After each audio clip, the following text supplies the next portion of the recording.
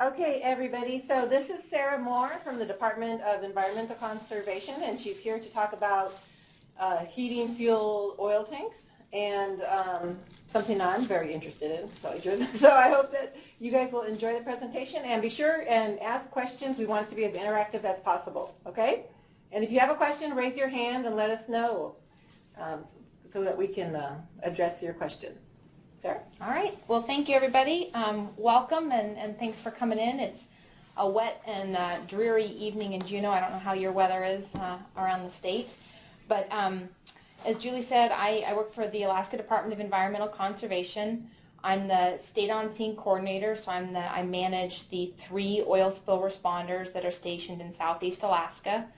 I'm going to be talking this evening about home heating oil tanks, and specifically, let's see, hopefully everybody can now see my PowerPoint, but specifically this evening talking about maintaining heating oil tanks, removing them, and then installing them.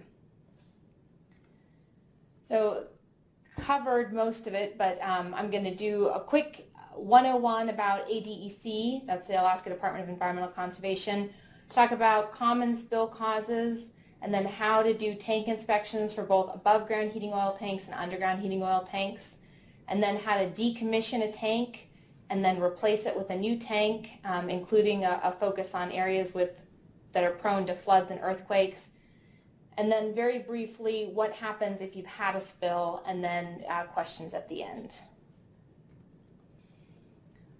DEC has 5 different divisions. I work in a division of spill prevention and response, and within that we have 3 programs. The Prevention and Emergency Response Program is where I work, and we do immediate responses to fuel spills or hazardous material spills. We're the people who are there after hours and on weekends to deal with the spill right after it occurs. The Contaminated Sites Program works with typically larger spills and spills that we in the Prevention and Emergency Response Program can't clean up because of the size or scope of contamination. Sometimes this is residential properties, but often Contaminated Sites is dealing with old government facilities, airports, landfills, White Owl sites, that kind of stuff. And then the last program is industry preparedness, and they deal specifically with gas stations, tank vessels, other large companies that carry, store, and transport fuel. The mission statement of DEC is to conserve natural resources and protect the health and safety of the people of the state as well as the environment. That being said, there aren't actually any regulations for how you maintain, install, or close out the use of a residential heating oil tank. So everything I'm talking about this evening is my recommendation. We do have regulatory authority if a spill occurs on residential property, and we'll talk a little bit about that later.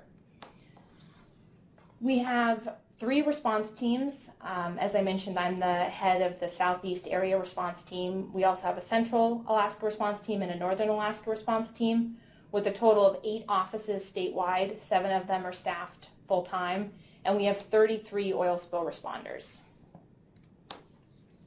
So one of the key messages that I want to get across this evening is the fact that preventing a spill is always easier and cheaper than cleaning one up.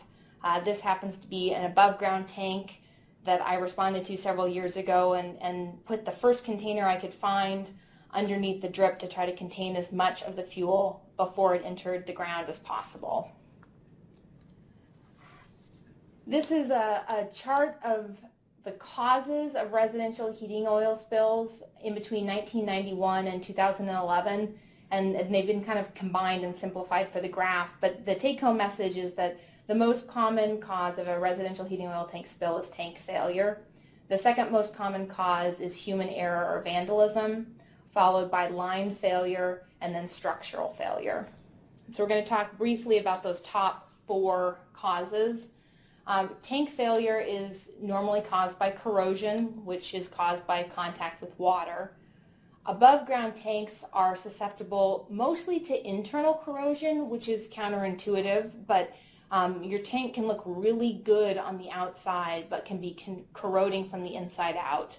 And this is why we recommend that your standard above ground tank only be used for 10 to 15 years, because even if you maintain the outside impeccably, you really don't know what's going on inside. Underground tanks are susceptible to both internal and external corrosion. The internal corrosion on both above and below ground tanks is caused by the small amount of water that is delivered as part of the fuel, as well as the impurities that form a sludge on the bottom of your tank. And then for underground tanks, they are in wet or acidic soils, which can cause corrosion from the outside. To improve the chances that your tank will not fail, the ideal solution is to keep water inside your tank to a minimum. You can do that by maintaining your fuel filter on your above ground tank, or by removing water inside the tank. And with an above ground tank, you can either choose to drain the water from the tank or treat it with this isopropyl alcohol. For underground tanks, treating it with isopropyl alcohol is by far the easiest, and this is sold under the commercial name of HEAT, and you can buy HEAT or other isopropyl alcohol products designed for diesel fuel, and what it does is the alcohol essentially mixes with and absorbs the water, allowing your boiler to burn it just fine. And you can ask your fuel company to check your tank for water the next time they're filling the tank, and we'll talk about this more later. And then based on whether or not you have water in your tank, you can add, traditionally it's about a quart a year of this alcohol product. The second most common cause for a residential spill is vandalism and human error. Vandalism, they're either stealing your fuel or just being generally nasty, and they go for the low-hanging fruit. So they cut fuel lines, like the picture in the PowerPoint, or they break fuel filters to access your fuel. It's relatively easy to protect the filters and the fuel lines. You can put them inside protective secondary, like plastic pipes. You can build little sheds around your fuel filter. You can also buy a locking fill cap. In Southeast, we're seeing more and more people open fill caps and siphon fuel from above ground heating oil tanks. And when the containers they brought are full, they just leave the hose in the ground so that the rest of the tank siphons onto the ground. So a locking fill cap will prevent that. The fill caps thread onto the top of the pipe, and it's important that you seal those threads. Otherwise, despite the fact that you've put a lock on your cap, people will just unscrew the locking fuel cap. Human error, it's harder to provide a short list of things to prevent human error because human error can be so varied. They produce these things called whistling vent caps, and let's see, I'm going to try to go back. All right, so now I think you can see me a little closer, but what this is this screws onto the top of your vent filter on the top of your tank, and this metal part is actually a whistle, and so as the fuel level increases and your tank gets full, it closes this gap and it starts whistling. That way, that was interesting. That way your fuel provider knows that they're getting to the top of the fuel tank, because a lot of human error is when the fuel is being delivered.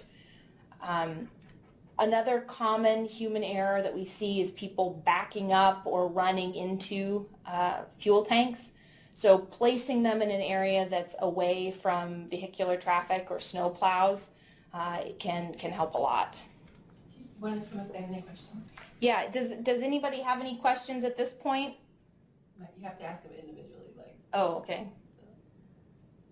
See, I don't think anybody's listening in Hollis. No, from Dillingham. No, Okay. Okay. What about Seldovia? Seldovia's good. I have one question. Okay, go ahead.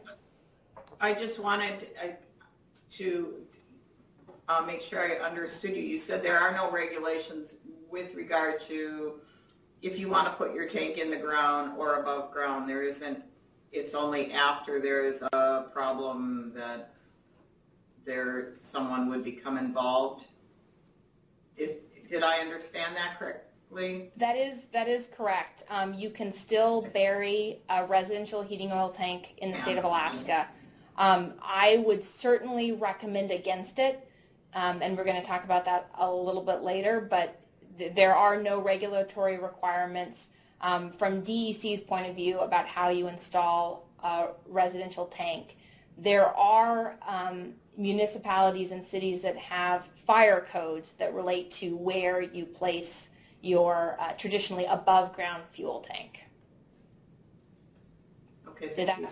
Yep. All right, the last common cause of fuel tank spills that I'm going to talk about this evening is line failure.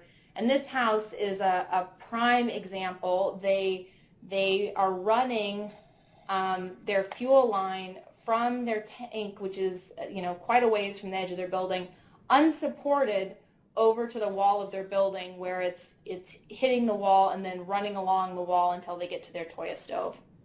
And you notice the icicles and snow that have built up along the roof, and what happened is the ice slid off the roof and it hit the fuel filter and fuel line, and it cracked the solid line where it's leaving the tank, and you can see the stain around the tank where the fuel leaked out onto the ground.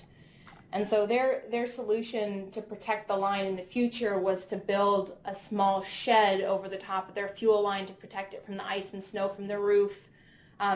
The line under the roof is still unsupported, so it's not the best setup, but certainly you're protecting it from ice and line failure. Similarly, you don't want an unprotected, unsupported line in an area where kids tend to play or there's heavy foot traffic. Copper tubing is surprisingly fragile, and you want to do everything you can to prevent it from getting damaged. Oh, I lied. There's one more common tank failure, and that's stand failure. The tank on the right was supported by the standard metal pipes, and the pipes rusted out, and shortly after the tank was filled, the stand collapsed, causing a release of 350 gallons of diesel in this backyard. And this showcases the unfortunate reality that more often than not, a fuel spill occurs after you've filled your tank. And so, here in Juneau, we're paying $4 to $5 dollars a gallon for heating oil. I know it's considerably more than that in other places of the state. And it's the added weight of a filled tank, and also the action of filling the tank can stir up the sediment and sludge at the bottom of the tank, which means if you had a small hole from corrosion, it may have been there for a while, but it isn't opened until right after you filled your tank. So if you only fill your tank infrequently, right before the fuel company comes is a really good time to go out and have a look at your tank. The tank on the left is sitting directly on wood, which can be really hard on a tank because, at least here in Rainforest Southeast, the wood is always wet.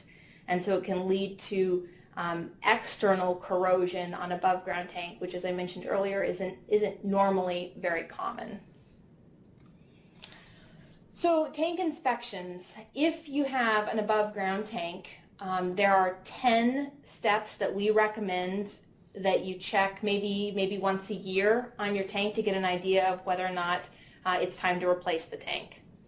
The first one is, does your fill pipe have a cover to keep water out, and is the area around it stain free?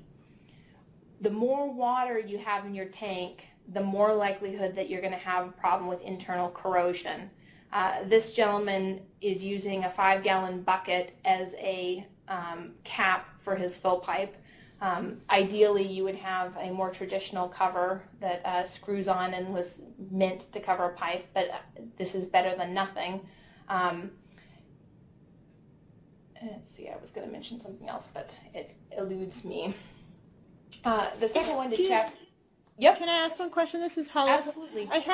I had to leave for just a second, but I notice on my screen that you're the only person and your laptop. Did everybody else, are they still there? They are, I think. Oh, okay. Artem changed the presentation so that we can see her better. Oh, okay, great. Thanks, Christopher. Just checking. Okay. The second thing to check is your fuel system protected from falling snow, ice, and trees? And this is a similar example to the one we saw with the fuel line.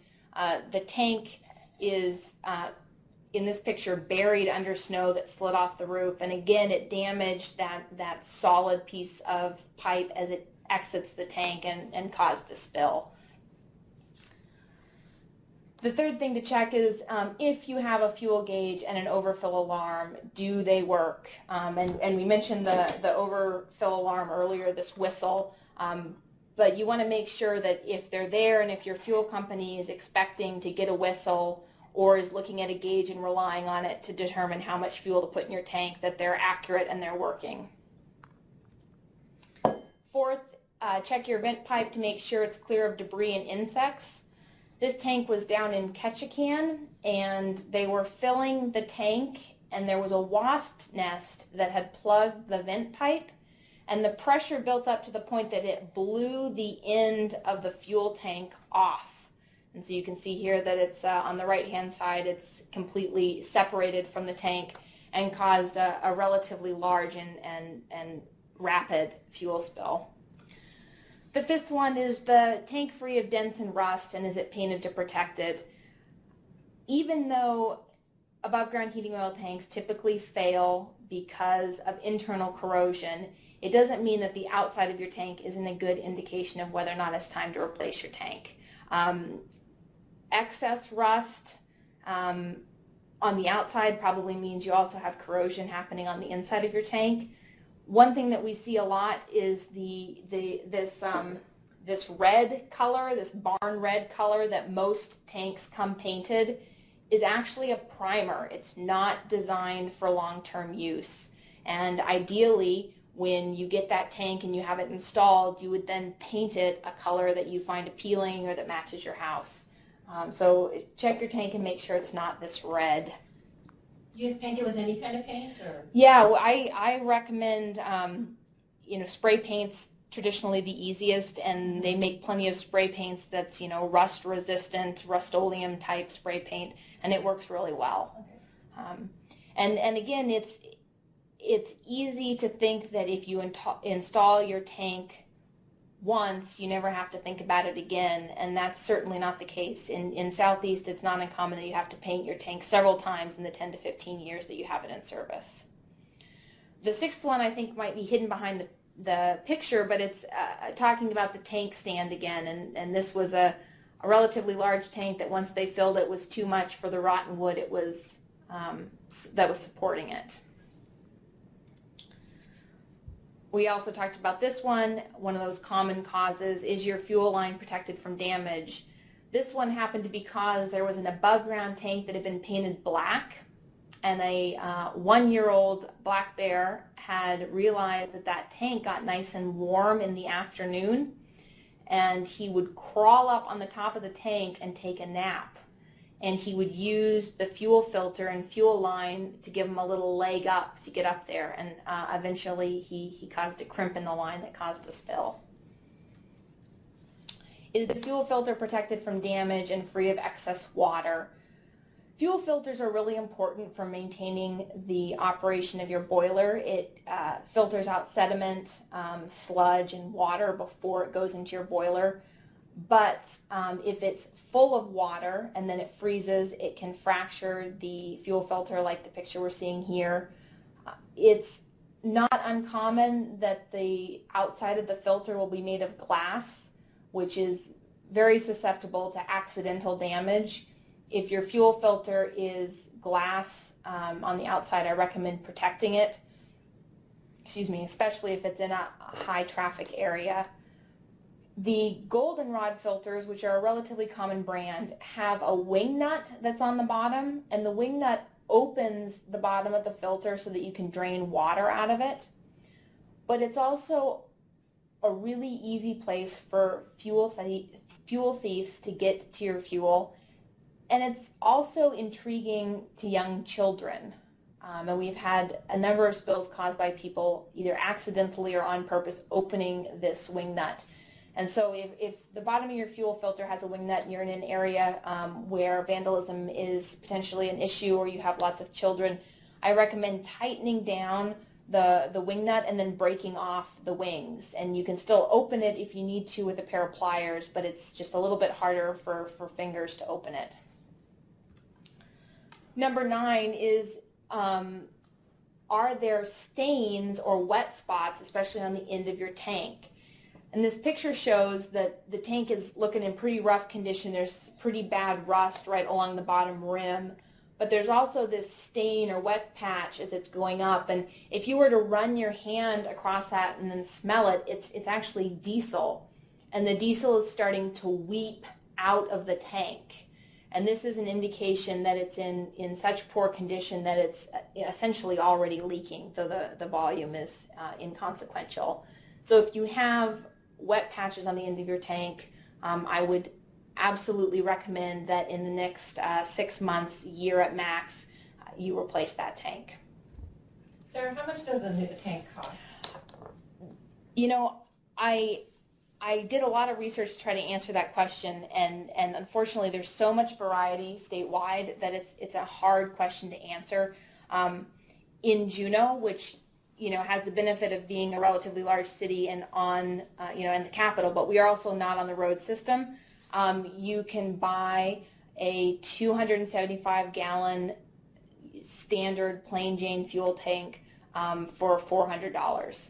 And you can do all the installation yourself. We'll talk about it a little more. And there are other options that I will talk about and recommend that cost slightly more but last a lot longer. But the last thing to check and to ask yourself when you're thinking about your heating oil tank is it less than 15 years old? And if not, it's another indication that it's time to add it on to your home improvement list for the next year or so. Underground tank inspections are a lot more limited, and this is one of the reasons why I recommend against underground tanks. You can track your fuel usage. That takes a fair amount of diligence, and it's a lot harder to do if you're on a keep fill with your fuel provider. You can also test your tank for excess water, and they make a product called Color Cut, and that's both spelled with K's. It's available at pretty much any plumbing and heating company, but you can also ask your fuel provider to test your tank for water. I mentioned that earlier. And it starts out a mustard color, and you spread it on the bottom of a yardstick and dip it down to the bottom of your tank, and it turns pink, like in the right-hand photo, if it comes into contact with water. And fuel has a certain amount of impurities in it when it's delivered, and so several inches of water isn't a concern. But if you have, certainly more than 5 inches of water, it's possibly an indication that there's a hole in your tank and it's letting groundwater into your tank. And if groundwater is coming in, unfortunately, that often means that fuel is going out. And so, here we had 10 easy items to check your above ground tank to see if it's a problem, whereas there's only 2 easy ones for your underground tank, and one of them is an indication that it's already leaking. So if you are maybe considering after, yep. I'm Joshua Blodgett down in Seldovia for Seldovia Fuel, for the fuel company that runs there, and I'm unfamiliar with the product you mentioned that lets you detect water at the bottom of the tank. Could I get the name of that one more time? Yeah, it's Color Cut, and color and cut are both spelled with K's. Both K's? Both K's. All right. I'll mention this to my boss because I don't think we have this at the store, but we do have plenty of dip rods to check all the tanks. Yeah, it's really convenient. It's quite inexpensive, and one tube goes a long ways, and it makes a big difference in having a concept of whether or not your underground tank has gone awry. So if you realized after thinking about the condition of your tank that maybe it's time to decommission it, if it's an underground tank, you can choose to either remove it or leave it in place. I suppose you could make that decision for an above ground tank as well. As I mentioned earlier, there's no regulations, so you can do it yourself or you can hire a contractor. Either way, but especially if you do it yourself, take lots of pictures. More and more banks are starting to realize that underground fuel tanks are a huge liability, and they're starting to require that underground tanks get decommissioned before a loan is provided. And so if you are decommissioning a tank yourself, make sure you take lots of pictures, specifically of the bottom of the tank once it's cleaned out, so that you can prove down the road that you opened it up, you looked at it, and there were no holes in the bottom of the tank. Also recommend considering taking soil samples from under the tank, and we'll talk about that more later. Going back to the bank and the loan issue, because it's starting to be required as home sale, we're seeing an uptick in leaking underground tanks being discovered as people are trying to close on selling their home. And that makes it much more stressful for the homeowner and frankly much more stressful for myself and responders as well, because you certainly try to do everything you can to get it cleaned up and closed soon enough that it doesn't impact sale. But that being said, I recommend decommissioning your underground tank well before you plan on selling your house, so that if you do find an unpleasant surprise, it's less stressful than if you're in the process of selling. Decommissioning a tank, this is a lot of text, but for either removing or leaving an underground tank in place, you want to first off discontinue oil service to the tank. Consider utilities that are in the area before you start excavating. Either use or remove all the fuel from the tank, and it's important to remember that the fuel line doesn't touch the bottom of the fuel tank. It's normally set several inches off the bottom, the idea being that you don't want to suck any water that's in the bottom of your tank or sludge into your boiler, so 3 to 4 inches off the bottom for your fuel line. So if you use your fuel tank until your boiler stops working, you're still going to have some liquid to deal with when you open your tank. And then dig down and expose the fuel lines and drain and disconnect them. And then expose and cut open the top of the fuel tank and remove any sludge or liquid inside. Diesel doesn't pose an explosion hazard like gasoline, so every contractor I've ever seen has just taken a saw to the top of the tank and opened it. If you're doing it yourself and you're concerned, you can put dry ice in the tank, and that will displace the oxygen as it puts off CO. CO2. Now I'm questioning my chemistry. But the important thing to remember is once you open the tank, you're going to have to get inside to clean it out. And if you just put a whole bunch of dry ice in to displace the oxygen, you do not want to be jumping inside this tank anytime soon, because there's no oxygen to breathe. For that reason, and just the concept of being inside a relatively confined space, if you're doing it yourself, always have somebody around with you and think about the safety and the process that you're going through. Make sure that you have gloves and disposable rain gear and things that you can peel off and throw away. They also sell single-use respirators to protect your lungs in most hardware stores these days. And I wear it a lot when I'm at a heating oil tank spill because I'm exposed more than the average person. But they come with organic vapor cartridges, and that will protect you from the smell of the diesel. Going back to the list, if you're planning on removing the tank, once you have it opened and more or less clean of liquid and sludge, you can pull it from the ground using an excavator. And if you find any contamination or holes in your tank, you need to report it to ADEC. If you're leaving the tank in place, you want to make sure that the fill and the vent pipes have been cut off. We've had incredibly frustrating and depressing stories of fuel companies accidentally filling tanks that no longer exist, and so they're just pumping diesel into the ground. We recommend that you cut a hole in the bottom of the tank, and you can check under the tank for contamination. And you can either take a soil sample at this point and send it to a lab for an actual number result, or you can do something that's called a warm water sheen test, and it's essentially a presence-absence test. And you take a handful of soil from under your tank and you put it in a Ziploc bag, and then you cover the soil with warm water. And if the soil puts off the odor of petroleum or there's a sheen on the water, it's an indication that the contamination is present. And again, if you find contamination or holes, you need to report it to ADEC. And then the last step for leaving a tank in the ground is to fill it with inert material like sand or gravel.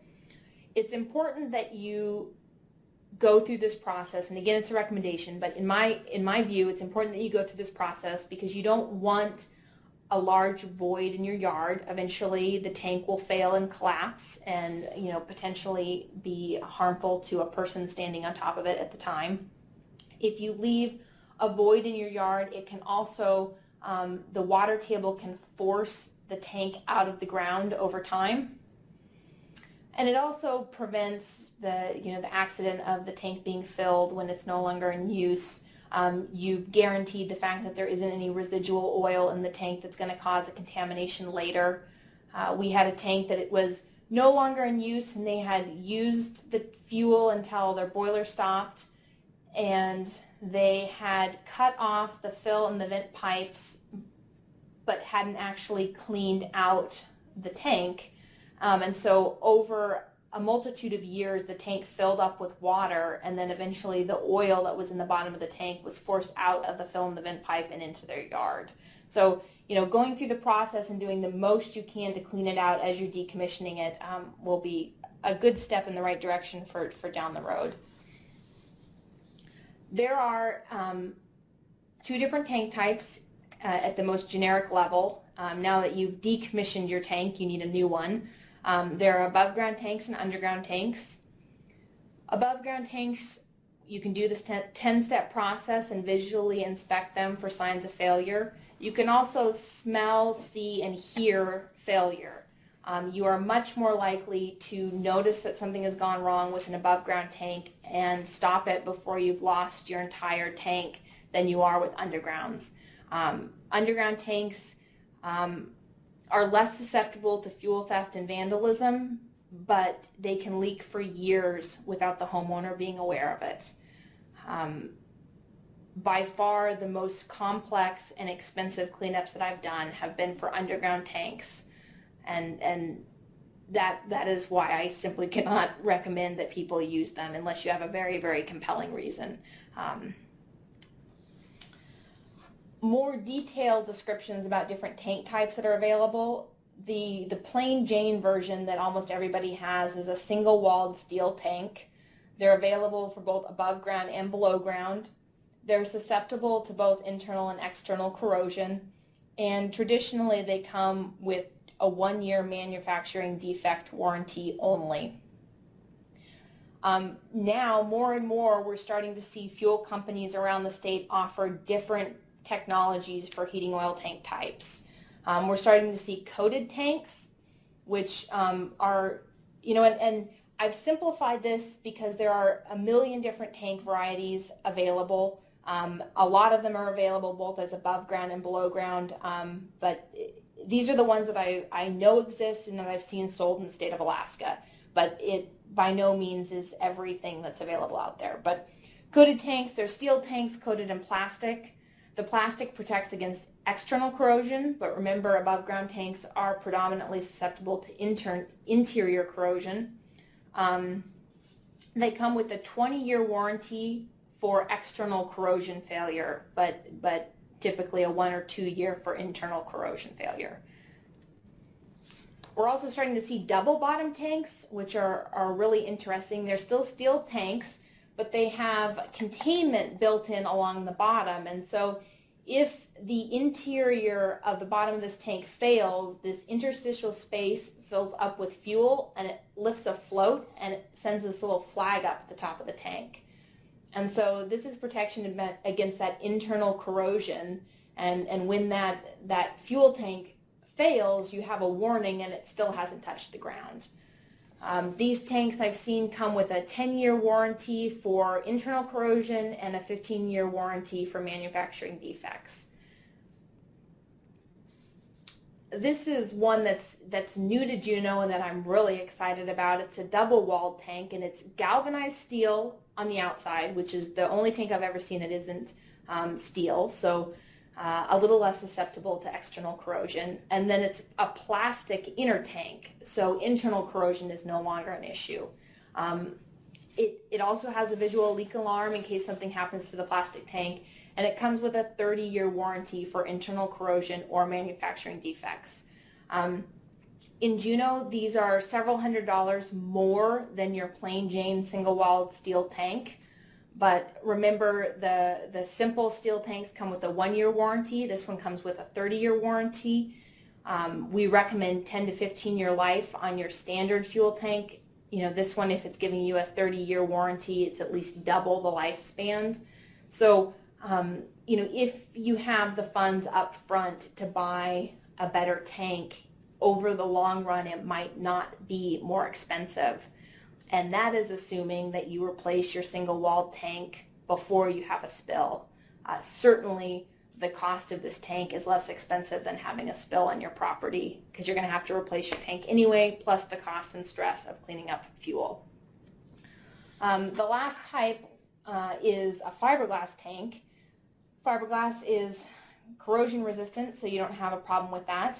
They traditionally have a stand that is built into it out of fiberglass, so stand collapse and corrosion along that line is less of an issue. You can find it in both double and single walled varieties, and they have up to a 25-year warranty. Before I go on, does anybody have any questions? I have a question. I have a question. Oh, are you also going to discuss putting lines, the line from the tank? I'm wondering about, can you run those under the ground into your house? Is that any kind of an issue as opposed to running your line above ground?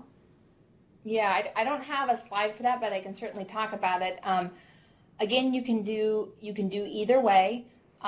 Similar to an above ground tank versus an underground tank, if you bury your line and there's a problem with it down the line later, it can be a lot harder to realize what's happening. And I have some examples which I can show at the end of the presentation on a nifty little camera of fuel lines where the fittings have cracked. And so I certainly recommend requesting from the person installing your tank that you do a single line from your tank to your boilers. More often than not, it's the fittings and the connections that fail versus the line itself. If you are going to bury the line, there's coated copper tubing that's available that's coated in plastic that gives you that extra sense of security, similar to the coated fuel tank. You can also just put it through a regular plastic pipe in the ground. That protects it from contact with soil and soil chemistry, and it also means that if there's a spill, it's going to isolate it to the end of the pipe versus all the way along the section of it. If you install the line above ground, support it. Unlike the picture of that home earlier on with the fuel line damaged by snow. It's pretty common in Southeast to see it running along the edge or like along the base of the siding of the building, and that seems to work really well. There's a little lip where the siding ends and the cement foundation starts, and it fits in there really nice. One thing that I had never thought about until I saw it happen was a contractor decided to bury the telephone lines in the same trench as the fuel lines, and electrolysis ate through the fuel lines in 6 months. So they don't, copper tubing doesn't mesh well with electrical current. So that's kind of the highs that I can think of off my top of my head. Does that help answer your question? Yes, it does. Thank you. Yeah. All right. Once you've picked out your above ground tank, we recommend 12-inch steel pipe legs that have threaded floor flanges on the bottom, and then either pouring a cement pad or using pier blocks on top of 6 inches of gravel. And it's amazing how much ground can heave as it freezes and thaws, and so having a good foundation for your tank is really important. Other things to consider about tank installation is to avoid high foot traffic areas or areas around winter plowing or a car parking lot. They should be accessible for the fuel delivery company, and this is more of a courtesy than anything else. But these deliverers are making a lot of trips. They have to go back and forth in between their truck to start and stop the fuel delivery. So it's really ideal if they can see the tank from the truck and the truck from the tank, vice versa. It makes it a lot easier on them, and it also reduces the chance of an accidental spill when they're filling your tank. Mentioned earlier, continuous fuel lines between the tank and the boiler. Avoiding return lines. Some older systems had 2 fuel lines. One took fuel from the tank to the boiler, and one took non-burned fuel from the boiler back into the tank. And I don't know the logic behind it from the boiler's point of view, but for a spill response, if there's a crack or a failure of the return line, it can leak for a long time without anybody realizing it. If there's a leak or a crack in the fuel line going to the boiler, it'll cause your boiler to act up, and you'll start, it'll stop, it won't act reliable, and you'll start realizing that you have a problem a lot sooner. So I recommend against return lines if you're installing a new system.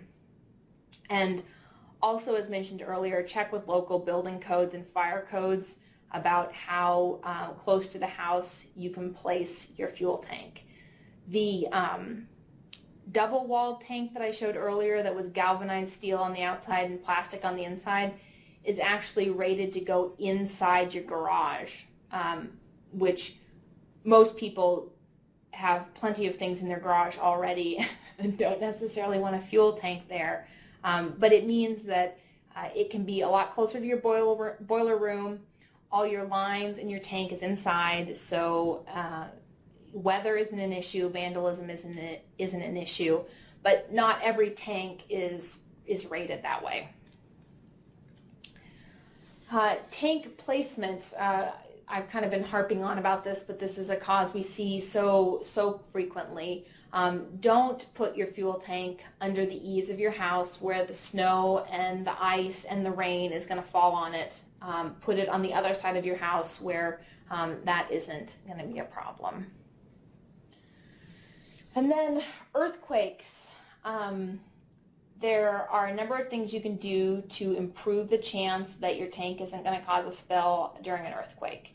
You can use a flexible connection between the fuel tank and the house so that as the tank is shaking, the line and the house can be shaking it independently of each other. Make sure you inspect the tank stands annually to check for deterioration. Reduce the possibility of damage by keeping the area around the tank clear of debris or trees or other heavy objects.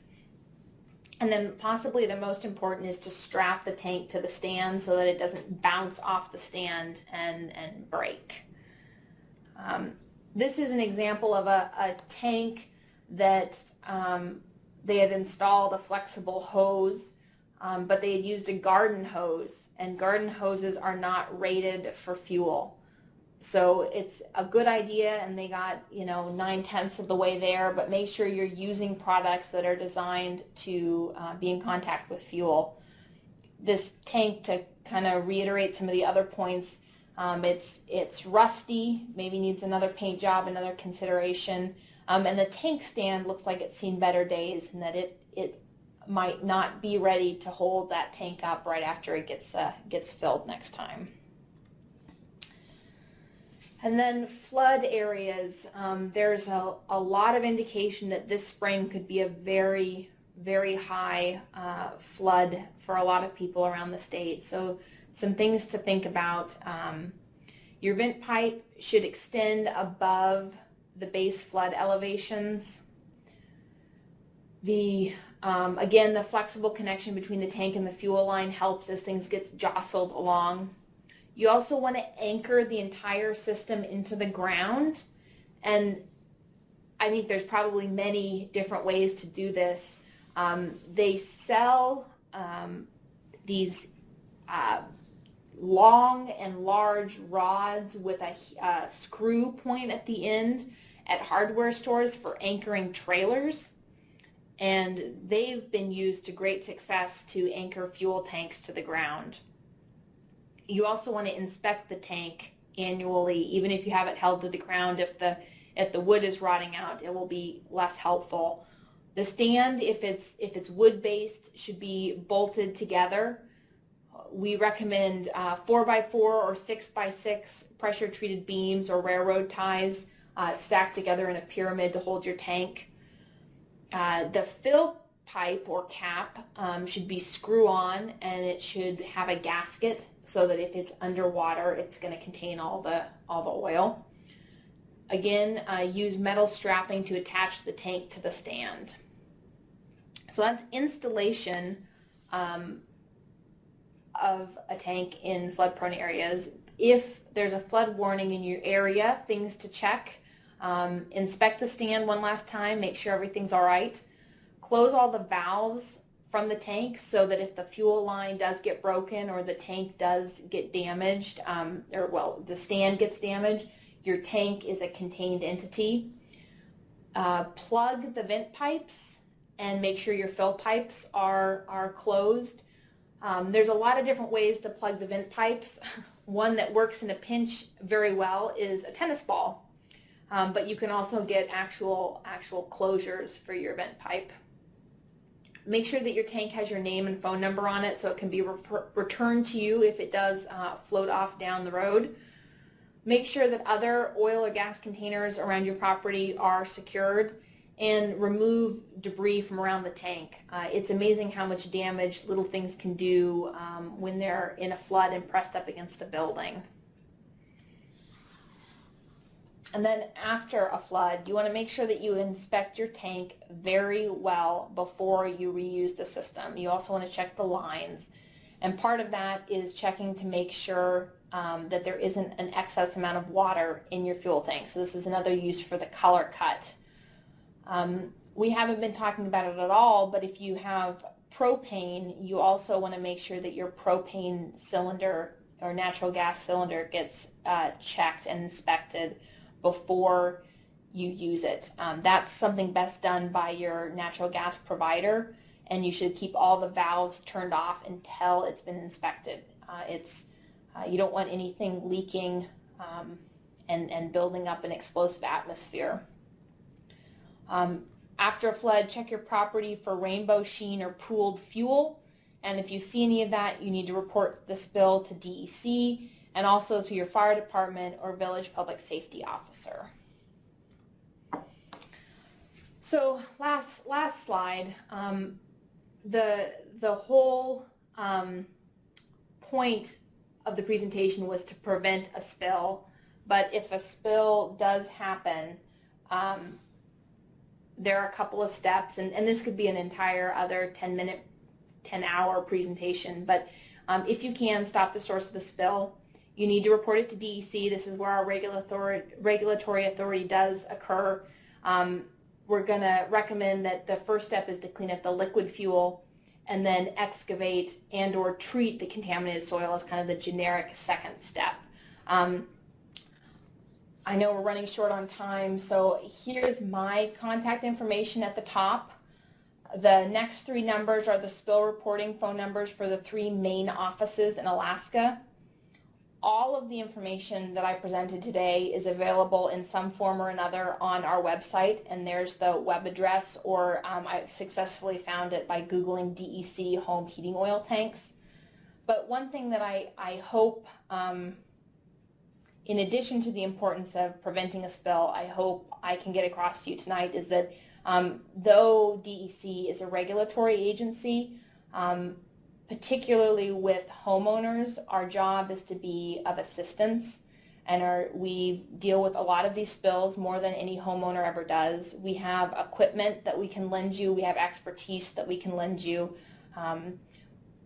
Our ultimate goal is to make sure that the environment gets cleaned up and that it's safe for you to be in your home. But I hope that you won't hesitate to contact us if you have a question, or if you think you've had a fuel spill, or if you've had a fuel spill. So I know we're running super short on time, but if anybody has any questions, I'd be happy to answer them. This is Wanda in Dillingham, and so there's like no way to check your tank to see if the metal is thinning underneath? The short answer is no. There's technology to do it, but I've never seen it applied to an underground heating oil tank. I've heard people using a pressure test or a suction test on their underground tank, but again, that's really identifying the fact that you already have a hole in your tank, and I've seen that do damage and actually cause a spill down the road. So no. Well, I was thinking of above ground, like, because when you look at it from the outside, you can't tell if it's like getting thin. So I was just wondering. I've never seen anybody do it. Part of the problem is, and I actually, did everybody copy down the information? I'm going to change the view so I can show you something.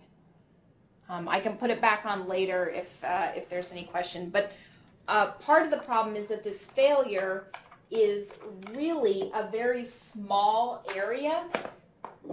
And so it would be incredibly difficult to have a tool with the resolution necessary to answer that question. Okay, let's see if I can do this. I got a tutorial earlier. But.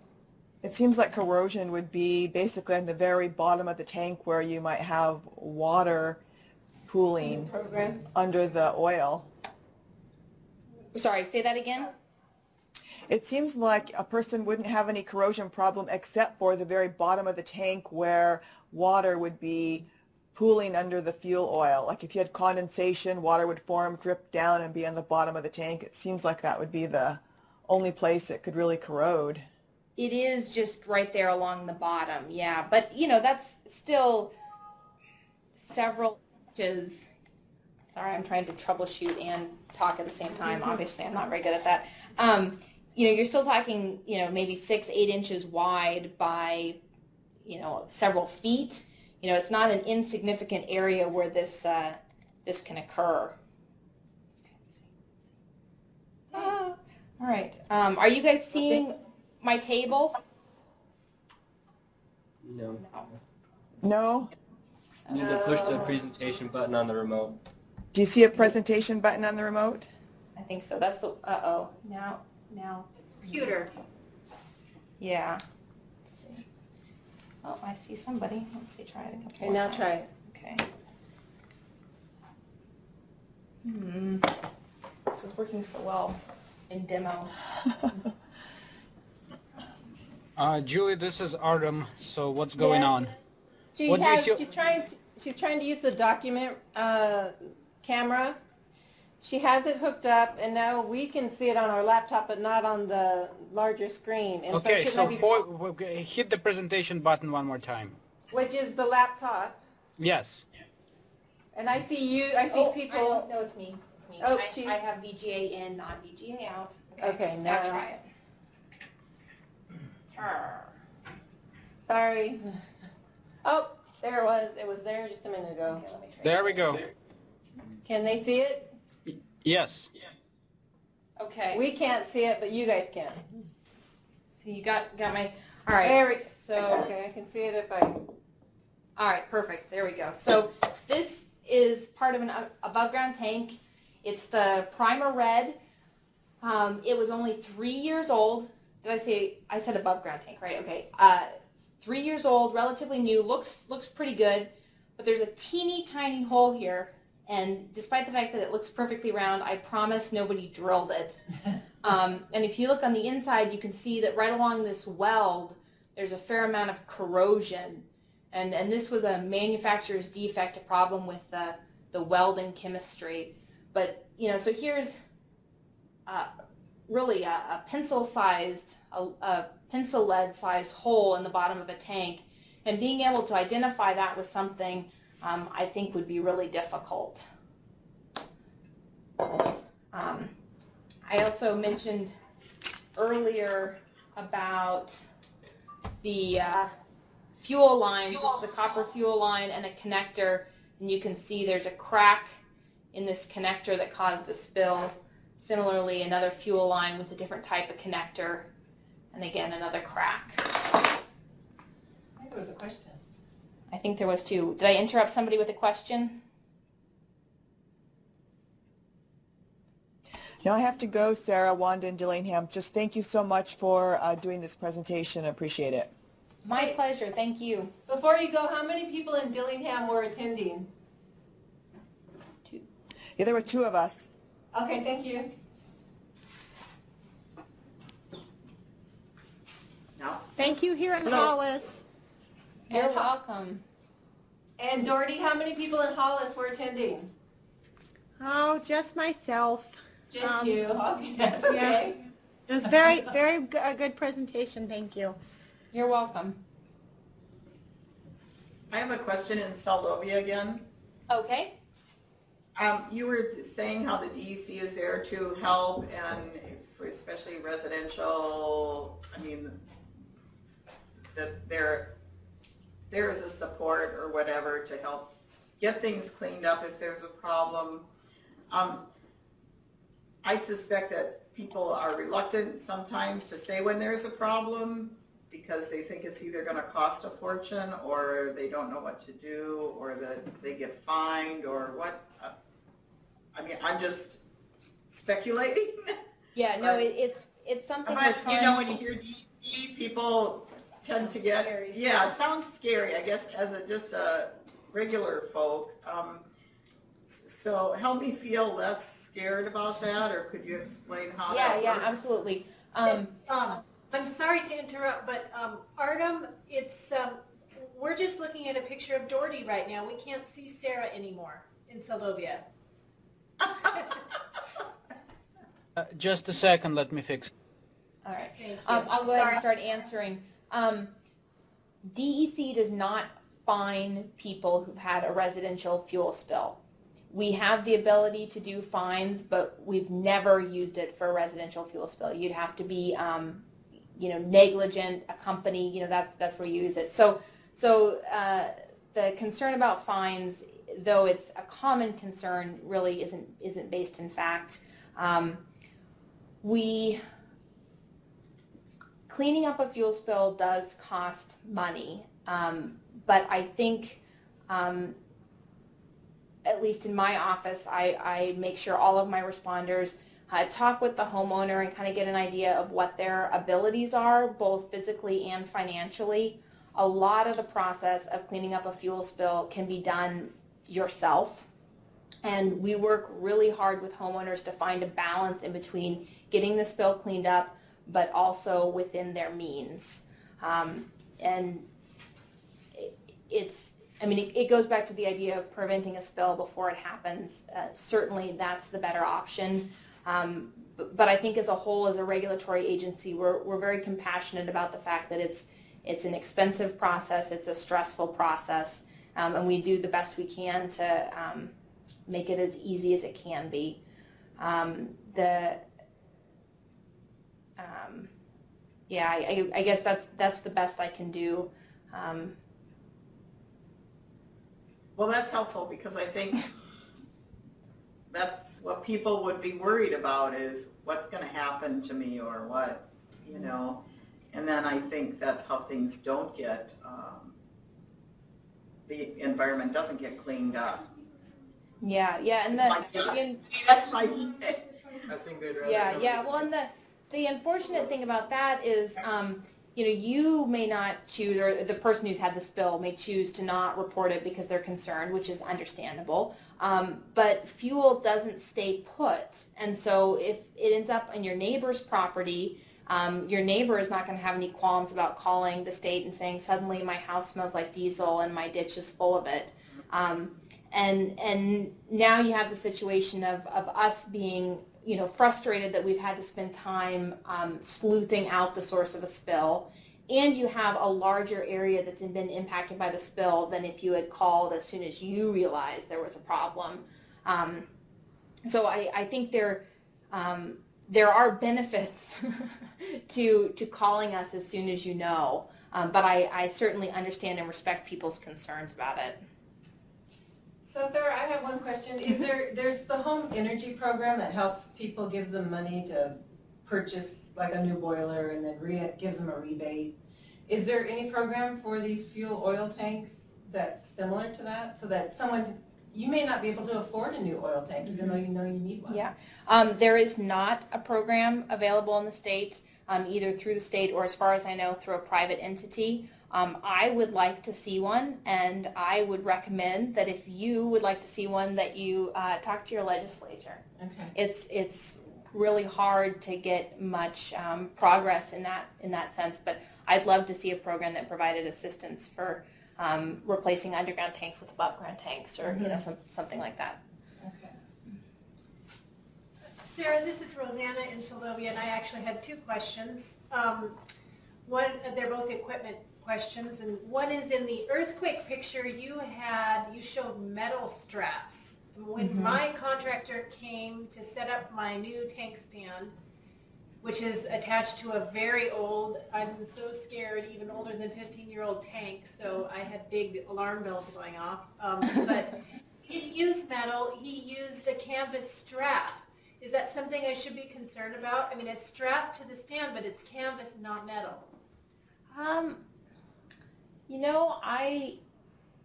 It might be of concern if it's always wet. You might end up having more rust along the canvas strap line than if it was metal. You could also end up with your canvas strap starting to rot and break when you need it the most, whereas a metal strap wouldn't do that. I would say if your tank is as old as that, put it on the to-do list that when you replace the tank, you also upgrade the strapping system. Okay. And so since it was a hand-me-down, it was a gift from my neighbor. Getting tanks to Seldovia is no small feat. It's a much larger than I actually need, the size of it. Is that a problem? I mean, I'm sure I get more condensation maybe. For example, it's a 350-gallon tank, and it's probably twice as big as what I need. Yeah, no, that's a really good point. Tanks that are not getting filled all the way do have more condensation than full tanks, and it can lead to faster corrosion. And so we're seeing that a lot now that fuel prices are so high that people are only putting in 50 gallons at a time in a 300-gallon tank, and we're seeing more spills because of it.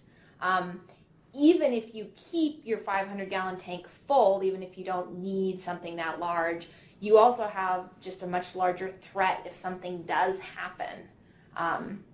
If you're only using 200 gallons every 6 months, why not get a 275? And then if you have a spill, you've only lost 275 gallons or less, depending on how full the tank is, versus 500 gallons.